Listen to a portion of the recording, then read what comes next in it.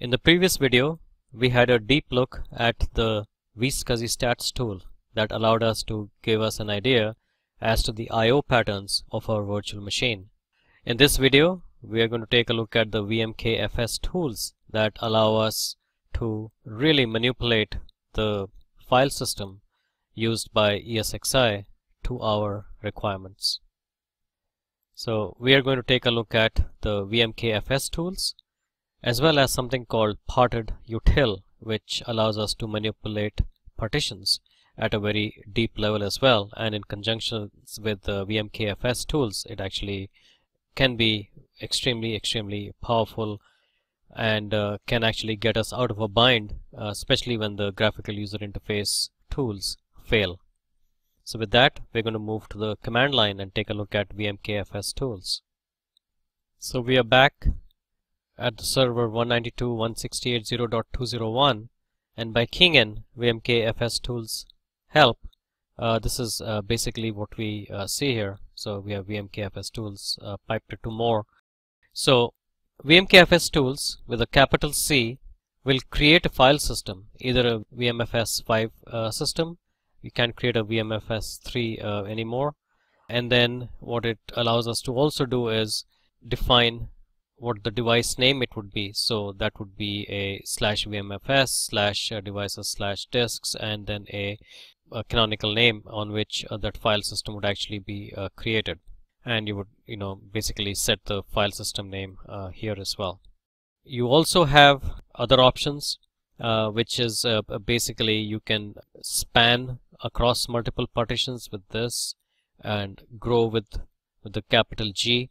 Again, we don't tend to do this nowadays because there is plenty of storage available, unlike in the old days of ESXi.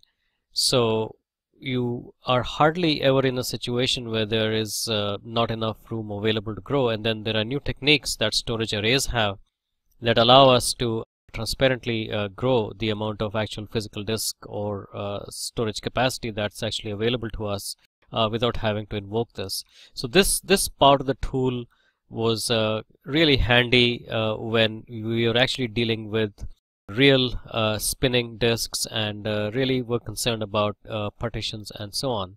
So usually the only reason one would look at vmkfstools would be if needed to create a new vmfs5 in case of a disaster recovery, and then we needed to make some copies and so on. So that would be a use of this vmkfstools.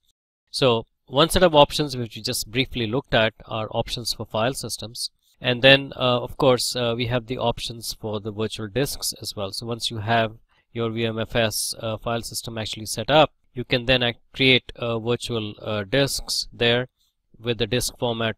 Obviously 3 possibilities here: zeroed, thick, thin, and eager zeroed. Many of the things around the adapters have been deprecated. A few interesting things are object type is you can either create a file, a vsan, or vvol. So again, if you are going low level and there is something you need to do that you cannot do in the graphical user interface, this is where you would actually do it. You can clear out a disk, which means you can basically write zeros to it, which would obviously inflate it as well. The J would inflate the disk. You can delete the virtual disk after you've created it. You can rename a virtual disk. You can clone a virtual disk.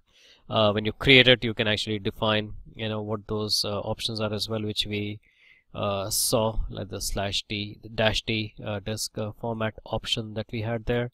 When you clone, you can also specify exactly what kind of a disk format you want to clone to. Of course, you need the vmfs path to do that. Sometimes with SCSI drives, there were problems with locks and things of that nature. That would create problems, especially in cluster mode. So again, having this ability to lock or break locks or release locks, LUN resets, target reset, bus reset, you can do things like this through only the command line and with vmkfstools, and you could do it in a relatively controlled way because this is a tool specified by VMware. Again, these kind of options of locking and breaking locks are best done with VMware support's approval, but these things are available, and this is the tool in which they are available.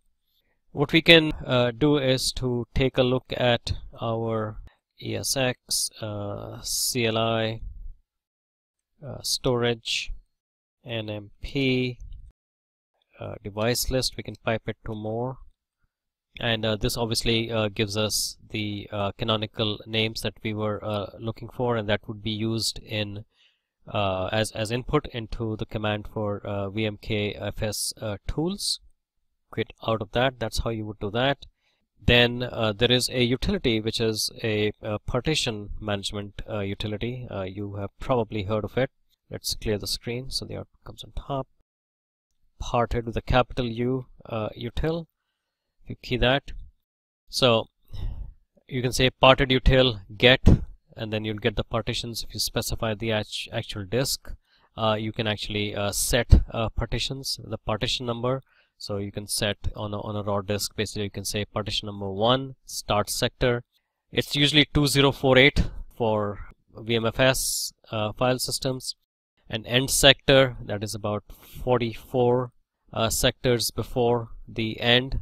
Usually the type is a very specific UUID that I'll show you how to get, and the attribute is usually a 0, which means there are no special attributes that are needed. Now I know I rushed past this. The reason again is that this is something that we hardly ever do anymore. Get table and set partition tables. We can look at one of our disks and see what that looks like.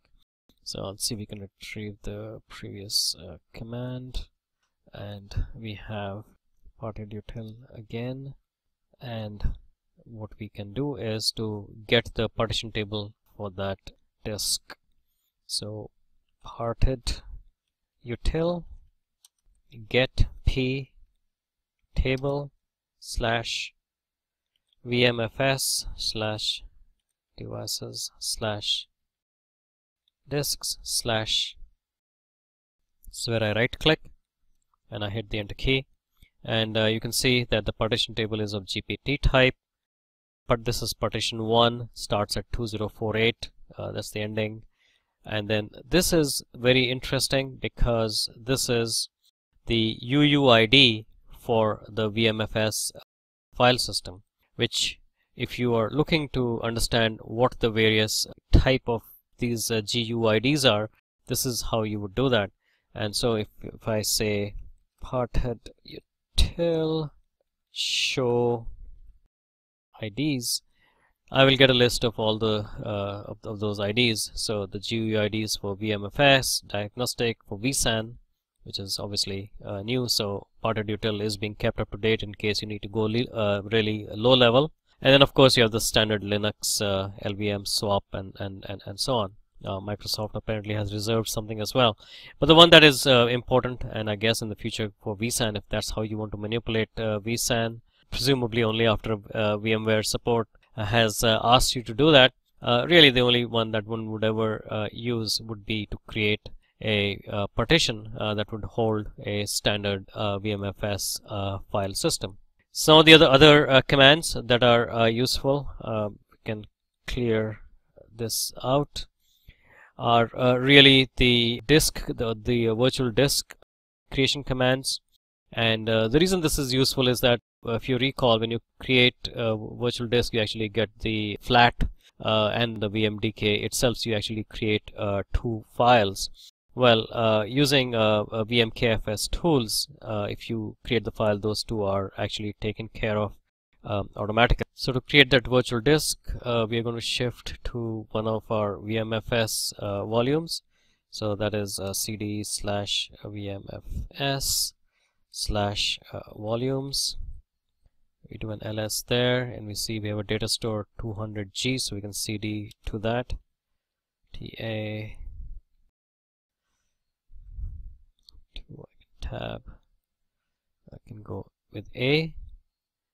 We are there. vmkfstools dash create say 1024 megabyte, and we will call it packed disk.vmdk, and that file is actually created.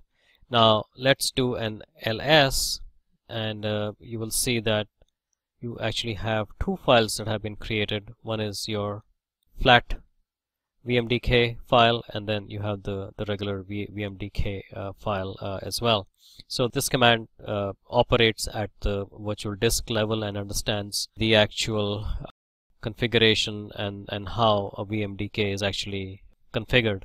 So we've seen how we can create using the vmkfstools command. We can create virtual disk that understands the actual internals of that vmdk file, including the fat file, and we looked at the various other options of how to create the thin disk, how to inflate it, extend it, clone it, remove it, and so on. That's all available if you look at the help option for vmkfstools. We also looked at the partition utility and how to get the partition table with get ptbl, and then set the partition table with set tbl. Most important part is to actually make sure the partition is for VMFS, so you need the proper GUID. You can get the GUID through the show GUIDs options of partitutil.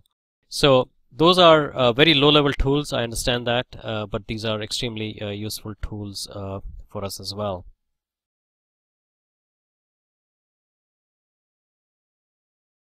So with that, we come to the end of this video, and the next video is a complete section on backup and recovery of vSphere 6 deployment. I look forward to seeing you on that video.